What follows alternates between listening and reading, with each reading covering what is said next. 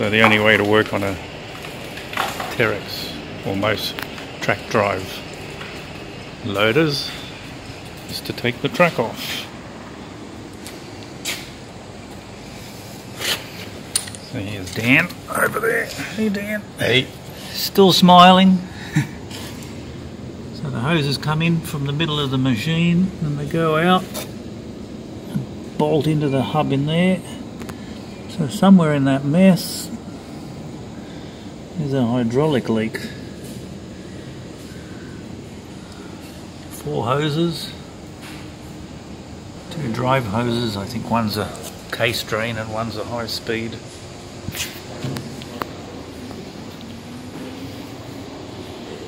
So a big job.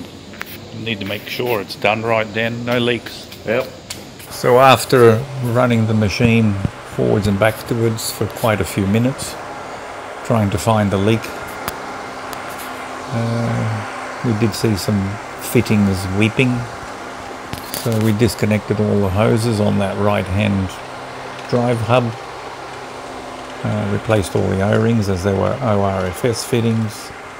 We also replaced all the O-rings and the adapters screwing into the drive hub, and that seemed to have solved the problem.